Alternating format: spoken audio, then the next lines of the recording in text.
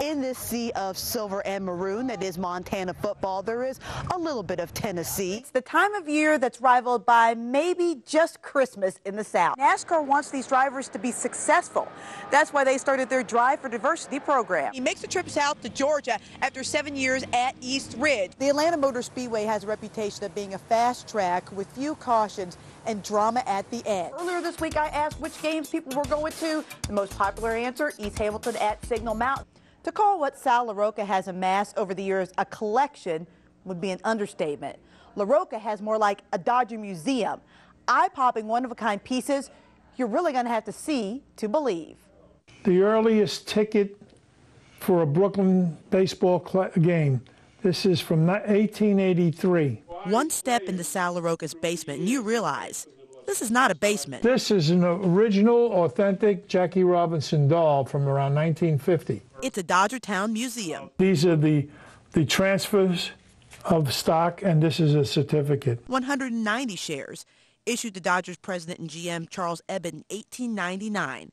It was found in the trash when they tore down the old Ebbett's Field in 1960. And every one of the thousands of pieces in LaRocca's collection has a story. Zach Wheater's in the Baseball Hall of Fame. He was quite a player. He wrote to his girlfriend at the time, who was eventually became his wife. It's kind of hard to make out, but while sidelined with a broken leg some 98 years ago, Zach Wheat wrote this letter to his girlfriend about the sinking of the Titanic. This is just I think it's a Juan Samuel bat. It's signed by the whole, I think, 88 ball club. There are names you know. This is Colfax's uniform from 1957. And one-of-a-kind pieces from people you've probably never heard of. The Brooklyn Dodgers had a Double-A farm team, just like the Lookouts have now, in the Texas League. Whatever young man that came through the organization that played at Fort Worth, they were approached by the Nakona Company to get them to authorize the company to use their name on baseball gloves. A collection that grew from a love of baseball and a kid from Brooklyn who just loved going to the games. That's me with the dark outfit, and that's my friend Anthony right there. Do you remember what the first thing is that you got? Did I have a board? Yeah. I got to tell you, I collected as a boy. So I have my yearbooks from when I was 12, 11. Here, come in. We're not finished. I got another room. Now, you may have seen some small tags on some of the stuff in the story. LaRocca and a friend went through and took inventory and tagged his entire collection a few years ago. That being said, LaRocca tells me he still doesn't know just how many Dodger pieces he has.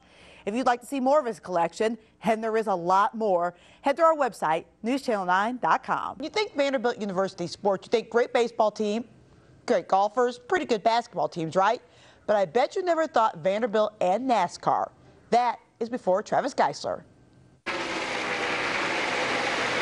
Travis Geisler's dream started with a love of racing. To have the experience growing up racing, my dad still races 3 nights a week at a local level. To grow up doing that, it kind of gets in your blood. And then a chance at the big time. I've run 13 nationwide races in my career as a driver. But when sponsorship money began to dry up in 2005, Geisler went from turning laps to turning wrenches at Penske Racing. And at the end of the 2008 season, he was tapped to be the crew chief of the number 77 car, driven by Sam Hornish Jr. We've got a lot of young guys on our team, myself included, Sam, everybody, and we just need a little bit of time to gel, and I think we're starting to see that. A degree from Vanderbilt University in mechanical engineering has helped Geisler understand the big thundering stock cars in ways others in the garage area do not. I can kind of understand more of the specifics of what goes on here. And his experience on the track is helping his driver Sam Hornish Jr. understand the difference between Indy cars and NASCAR. Travis has a lot of the same experiences with running a lot of these tracks that I've ran. As he's transitioning from IRL to NASCAR world and how he speaks, I think I might be able to help that along. While Geisler has the advantage of being both a former driver and an engineer, he has the disadvantage of being one of the youngest crew chiefs in the garage area. There's that little bit of learning and getting to the point where you feel comfortable making those decisions, and seeing how he's matured as a crew chief has been great. So far, the results have been mixed for Geisler and the number 77 team. They are currently 29th in the point standings. Butler in West Virginia punched their ticket to the Final Four on Saturday, and today the Tennessee Vols were hoping to do the same. Tennessee making history by playing in its first ever Elite Eight game this afternoon. This game was wild, so let's just jump to the second half when things really started to pick up. Corey Lucius missed the quarter three. J.P. Prince gets the big slam all alone. Vols up 45-40, but Prince would pick up his third personal foul soon after, and Jarrell Summers hits a long two and the foul. Spartans go on an 8-1 run with Prince out. Vols answer when they put Prince back inside to Brian Williams for the jump hook. Vols go on an 11-2 run after Prince comes back into the game.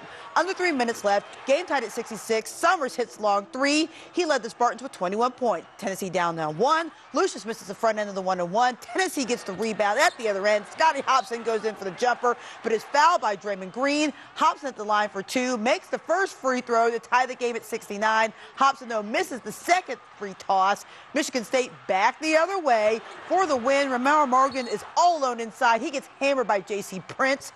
Morgan then at the line with 2 shots, 1.8 seconds. Morgan makes the first free throw, would miss the second, so 1.6 seconds, falls with one last chance, but Prince's shot is no good. Michigan State wins 70-69. Well, there's nothing I could say that's going to make anybody from Tennessee feel any better. We came to this regional to win it and get to the Final Four. Michigan State played very well, and obviously, made enough plays to win the game. Nolan Smith scored 29 points, and Duke returned to the Final Four for the first time in 6 years by beating Baylor 78-71 in the South Regional Final. The Blue Devils are the only #1 seed to advance to Indianapolis. The University of Iowa has a new head coach, and he's a familiar name to fans of the Southern Conference. The Hawkeyes have convinced Fran McCaffrey to leave Siena and head to Ames. McCaffrey led the Saints to 3 consecutive NCAA tournament appearances. Now, prior to coaching at Siena, McCaffrey spent 6 seasons at the University of North Carolina, Greensboro, where his team knocked off Chattanooga in dramatic fashion to advance to the NCAA in 2001. Rain was the big winner today in Martinsville. The race is postponed until tomorrow at noon. But the big news out of the state of Virginia this weekend, Denny Hamlin will have knee surgery this week. Hamlin was a preseason media favorite to give Jimmy Johnson a run for the championship, but he currently sits 19th in the points. We were going to wait to the end of the season, but, just decided it wasn't a good idea. We were doing some further damage to the knee, and to me it's not something that's worth, suffering forever and having a permanent limp or anything like that for it. NASCAR is off next weekend for the Easter holiday, and Hamlin plans to be back in the car in Phoenix. Joe Gibbs Racing has contracted the services of veteran driver Casey Mears to be on standby as a relief driver just in case.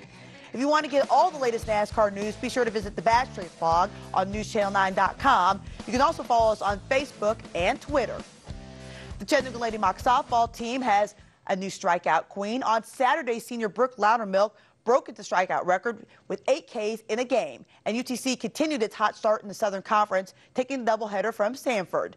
The Lady Mocs wrapping up the weekend series in Birmingham this afternoon, and they won easily 2-1. Nikki Waters pitched 6 strong innings, giving up just 1 run and striking out 5. Della Harrison, she had a pretty good day's work. She had 1 at-bat, 4 RBI. In case you're counting at home, Tanya, that means she had a grand slam. Yeah, I'd say so. Yeah, pretty effective at-bat for sure. Yeah, looked like a good game. All right, Heather, thank you.